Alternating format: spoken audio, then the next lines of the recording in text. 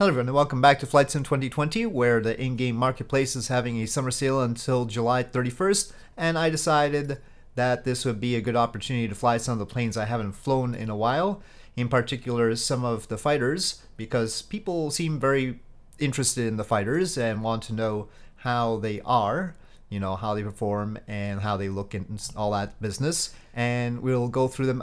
In this video, I'm just going to do the F-14 and F-15 by DC Designs, and then I'll work from there. I'm going on the basis of like how many reviews they already have. So it looks like the people are interested in this sort of thing. So I'll go there. But in a subsequent video, I'll take a look at the F-104G by Sim Skunkworks, and I'll just see which ones I haven't flown in a while and go with that. Personally, as far as what I'm thinking of getting, this Quickie is interesting because I like weird planes. And Burt Rutan planes are by far my favorites. So I already have the C-22J. Most of these planes I get from other sources, not from the marketplace, because I got them closer to when they came out and they weren't on the marketplace yet. So I have the C-22J, I have the TF-104G as well. Taking a look here, of course I have the PMDG DC-6 already. I've done a few videos relatively recently on that. So the Cauldron Rafale I like. I have it and I like it. I'll just say I very much like the Cauldron Rafale and the C-22J. I think they're really cheap for what they are right now. And the only catch is I think some people with VR had trouble with the Rafale because its cockpit is very narrow. So they kept poking out of it, but I don't know if that's fixed or not. It might be. The F-14 has been updated recently, so I better take a look at whether there is any significance to the update. We'll see what it looks like and how it feels. And of course, a lot of things about the sim have changed also since the last time I flew it. And the F-16 maybe I'll do in a subsequent video. So anyway, there are all these things, but one effect, oh, and let's not forget the F-35, which is very popular, but the India Foxeca one, but that's not on sale, alas. Poor everybody. Yeah, I think probably a lot of people would be looking forward to that one being on sale. But anyway, important to note as far as the planes on the marketplace is that you can't fit weapons on there. Not that you can use weapons in the game anyway, but visually speaking, you can't fit weapons on the versions here. And so there is a benefit to getting it from Sim Marketplace like I mostly did, or I think some of them I got from the Just Flight webpage. And so yeah, you might think about that, but if it's gonna be like fairly steep discount, an interesting discount versus getting a full price and being able to put cosmetic weapons on, it's up to you whether you think that that's worth it. Is it worth 10 extra bucks? I don't know. So anyway, we will go ahead. I mainly got it from elsewhere because it was released elsewhere first and I was impatient. So F-15, we will fly out of Nellis, I think. I think that's fair. So we'll fly around Las Vegas a bit, and we'll also, with the F-14, we'll fly around Miramar. So, yep, Nellis, and I'll just go with the F-15C. The DC Designs Concorde is another thing that I think is on sale, and I did a live stream with it recently, so I'll post the results of that sometime soon, and you can judge from that whether that seems like a good deal or not. But I'm just going with the F-15C and the first one here, and there is also the DEI versions. The D version has a freeware NASA livery available off of flightsim.to, but we're going to go with this. I'll keep it fully fueled and see. I guess, well, maybe I shouldn't feature the weapons because they're not available on the marketplace version, so I'll leave those off. But basically, you type in 190 pounds here in order to get the Sidewinders, or 350 pounds here to get the AMRAAMs, or 410 pounds for the Sparrows. That's how it works. But again, just cosmetic and everything. I have the latest versions as far as I know, and yeah, it's just been a while since I've actually flown it. So I don't remember if that upper panel is there. It's a fuel panel. These are, I mean, terrain display. Oh, I guess it does show the airport there. And some of the stuff, VOR and TACAN information, it does show that if you put that there. So this is how the cockpit looks. A little bit of a sun glare there. I think the throttle levers are a little bit better since the last time I saw it. They had a weird shininess to them. They're a little bit more just plain worn out this time. So there have been some improvements. Let's take a look outside. There's one of the liveries that come with it.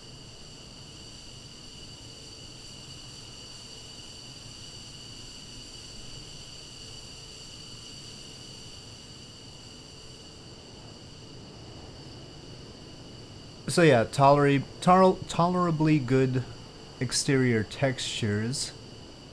And, well, with that, let's go. Now, with this plane, just throttling up will give you the afterburner.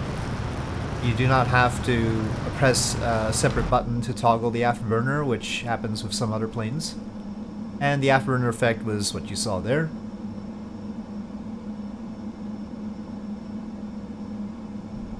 And so anything below a certain point in your throttle will be non-afterburner. It's about the 85% mark. So, flying around. I think we just broke the sound barrier. Maybe that's not good. Oh, we had a little bit shaky there because I was doing something unreasonable with it. It seems to frequently like to get out of the camera view. Let's zoom out.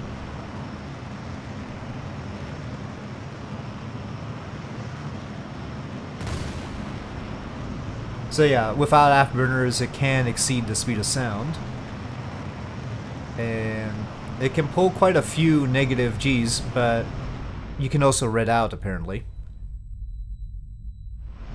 I think that's the first time I've done a red out in Flight Sim. That's interesting. It's rarer to do that in the cockpit because there's more of an automatic sense of what's pushing it too hard. So, as far as our speed, we're at Mach 1.0607, 1.07 there. I haven't turned on the afterburners yet.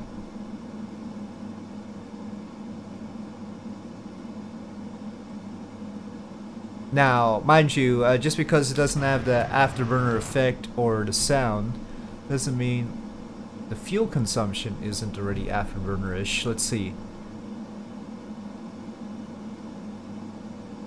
Fuel flow, 12,000 pounds per hour, it says.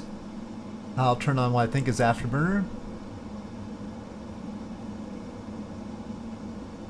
It doesn't seem to change, does it, on that? So, I think maybe we already had some afterburner on. It's sort of got a more continuous fuel flow than it probably ought to.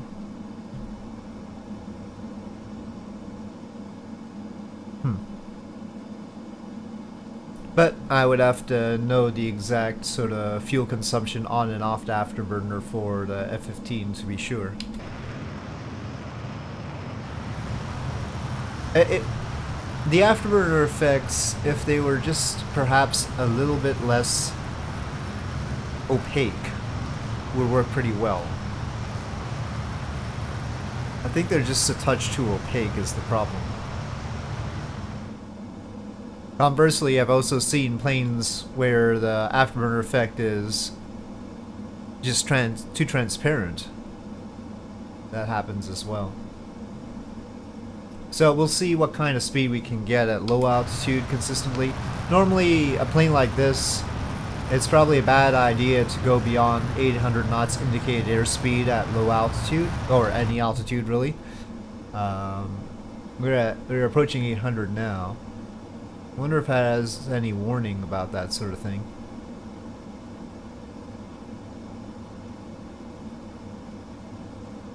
It just might not be able to go much faster down here.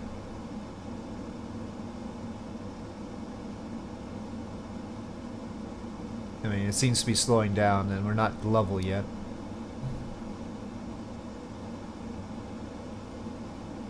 Oh, the ground goes by pretty quickly. And again, the max speed at low level is quite different from at high altitude. We can easily go past Mach 2 at high altitude. If you don't already know, the Mach number is indicated on the HUD at with the M there. So we are past the speed of sound. Also, should be evident. This doesn't have the sonic boom effect that some of the airplanes do, where it's silent up front and has the sonic boom and then the sound in the back. So that doesn't seem to be here yet.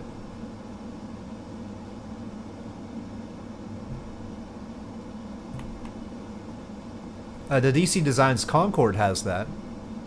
So I'm not too sure why the DC Designs F-15 doesn't. Maybe they have a new update, but I thought I had the most recent update, so perhaps they have some things to add to this plane yet.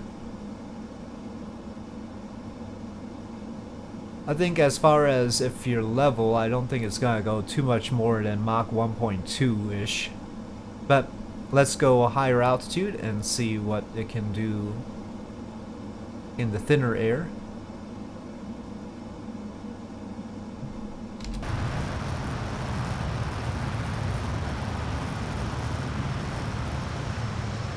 Don't think it can sustain a climb too long like this, but long enough.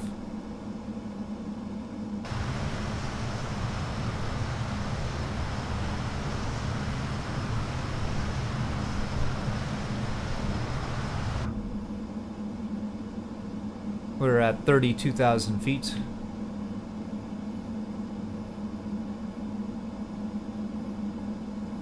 And I'm just gonna level out at 40,000 feet. And we'll re-break the sound barrier. And see how fast we get. I'll just keep it level.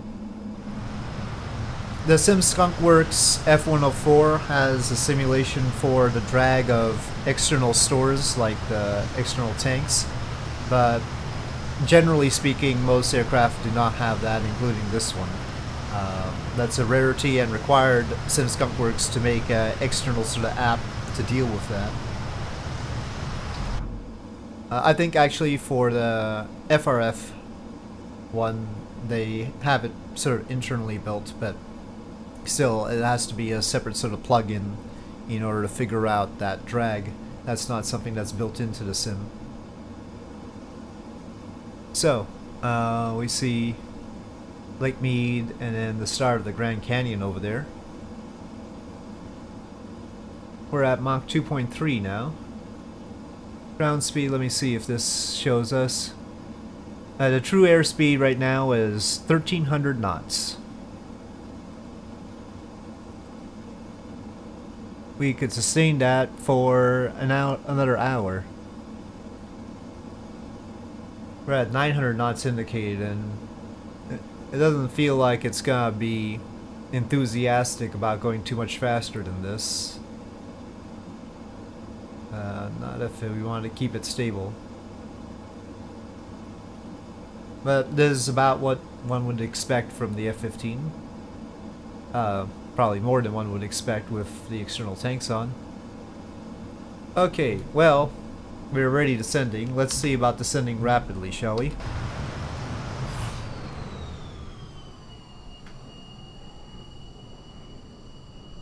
Oh, red out. So, air brake.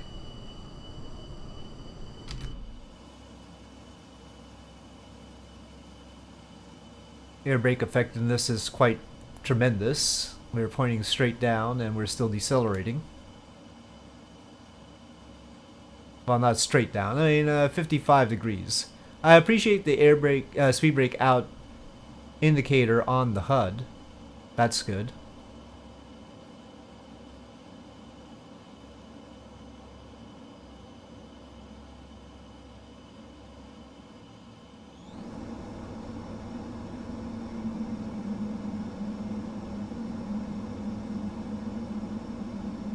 So yeah, it can be quite a fun plane to fly. Let's find a place to land it around here.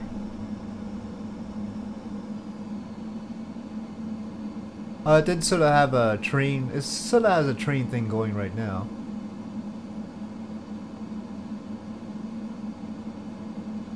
Need to figure out how to zoom out on that one. Okay, KSGU. St. George Regional Airport. That doesn't sound particularly big, but it's probably alright. Well, it's 9,000 feet, so that's no problem. Well, this airport has a nice little corridor for itself. It might be a little bit too fidgety on roll when it comes down to landing, and you really have to be careful with it. Yeah, I'd say it's not always the most pleasant thing to fly at low speeds.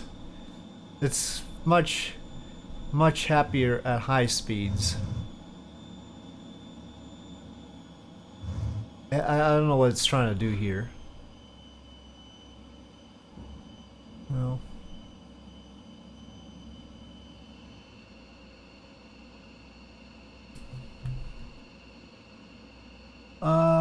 No, I mean the autopilot should have been off, but I don't know. It was acting a little bit wacky. It feels like it needs some serious dampers, especially at low speeds. Anyway, so a bit of a very rough landing, but that has been the F-15. Clearly, I'll need more practice with it, considering it wasn't acting exactly the way I thought it ought to right at the end there. But maybe I'm just too tired or something. We'll try the F-14 and see by way of comparison. So for the F-14, I'm gonna go with the F-14B. And we have some liveries. I'll go with this VF-143. Okay, so here's how the F-14 looks inside.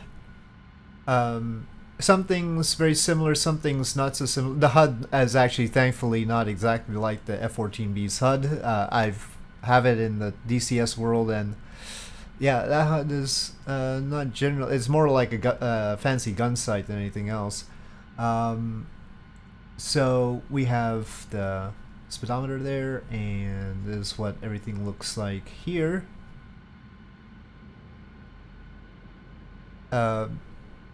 Certainly looks very much like the F-14 in general. Just minor details are different. You know, the RPM, the temperature, and the fuel flow are very similar. Basically the same thing. But alright, outside. Oh, we have another F-14. That's convenient. I mean, it's a natural place for F-14s, Miramar, after all. So, this is how the exterior looks. This was released after the F-15, and so it benefited from some things that they learned from the F-15 process with regards to bringing it into flight sim.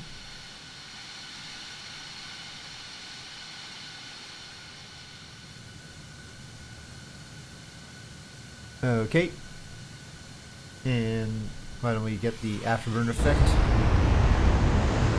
This is probably better. Just having it be a flame in there. That's similar to how they've done the Concorde.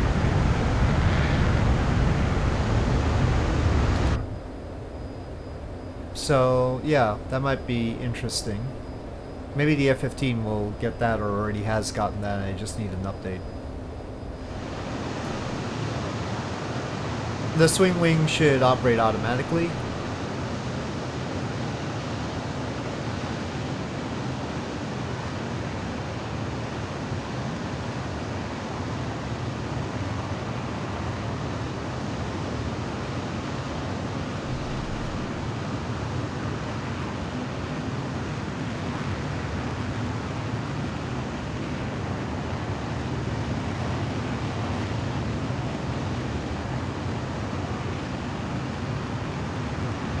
Here we go, swing wing time.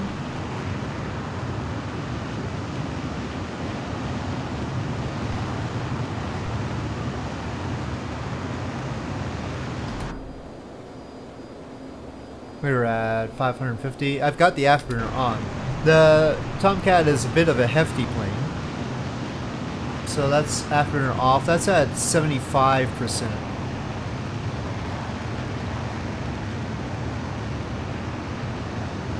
We'll see what kind of speed we sustain without the afterburner. So here we're at Mach 0.9. And I think without the afterburner it's not going to go past the speed of sound, which is realistic. I don't know if the F-15 really can go past the speed of sound without afterburner. But pretty sure the F-14 can't. Not in level flight. And so this seems pretty reasonable overall. Okay, but with afterburner in level flight.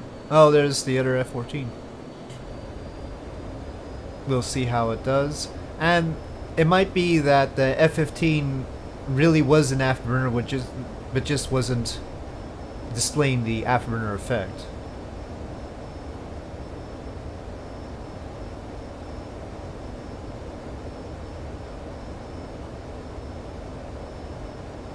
You know, effectively an afterburner given the fuel flow and thrust. So at low altitude, the F-15 basically did Mach 1.23 or thereabouts.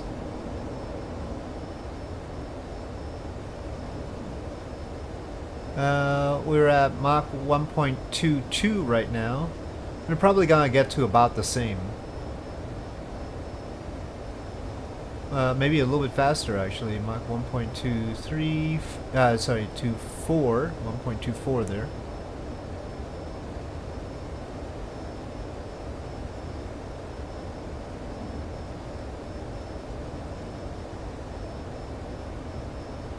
Mach 1.25. That's probably close to about all it can do. Maybe Mach 1.34. Okay. We are going to try going up.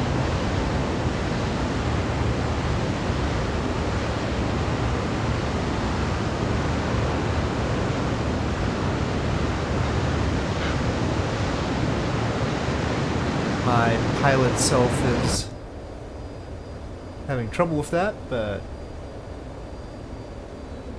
overall we ascend pretty easily to 40,000 feet here. And the wings should have spread out and everything too.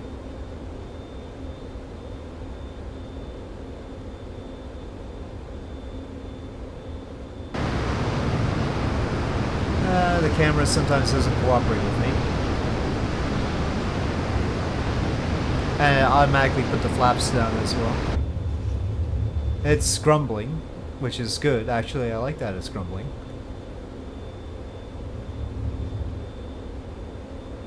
I still have the afterburner on.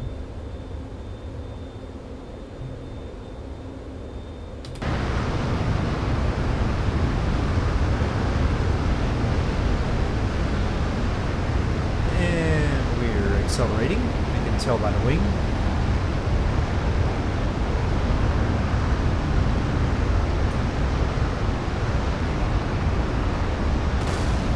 And we broke the sound barrier. But that was normal sound barrier. Well, shall we say classic inaccurate sound barrier break. So it's also not like the Concorde, where it's silent up front, has the crack, and then has sound in the back, or basically how it ought to be. I'm comparing it to the Concorde because that is from DC Designs as well. So about 45,000 feet. And accelerating past Mach 1.3. I'm not sure there is an autopilot. No, there is one over there. I feel like, and again it's rudimentary, and I'll just avoid using it. On a plane like this, I would never trust it anyway. Well, we're south of the border, surely.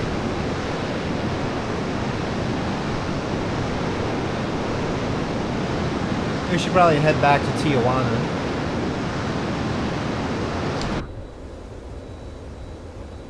But we'll see how fast we go first. Okay, we are past Mach 2. Okay, well, taking a look at things. On the true airspeed down here, we are at 1400 knots. And we are approaching Mach 2.5, and the altitude's climbing.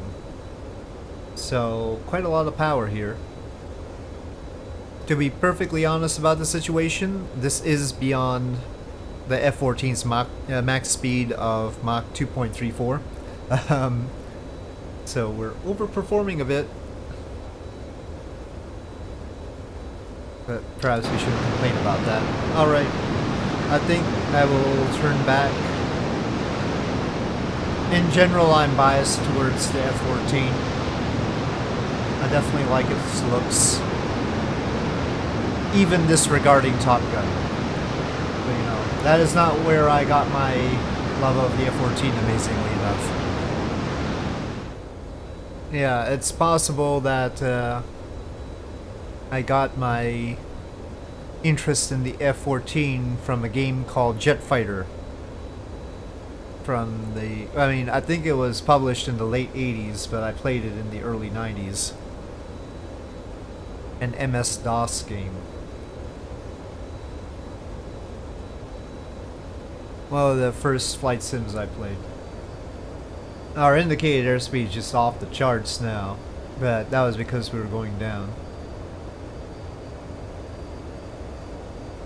Literally, because there isn't enough digits on the HUD to display all of it. We were actually in the thousands, above 1,000 knots indicated, but there's only 3 slots because this plane was never meant to go to that much of an indicated airspeed. So, anyway. You are getting a particularly souped up F-14 with this. I vaguely recall a novel series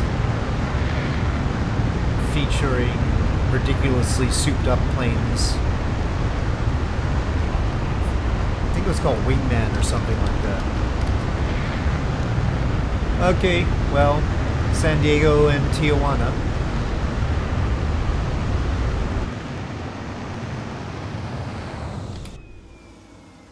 That sound went from 100 to practically 0 in a hurry.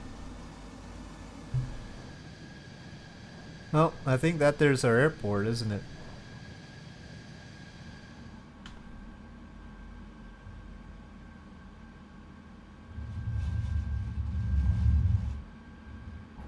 Well, this was much better behaved on a severe approach than the F-15 was.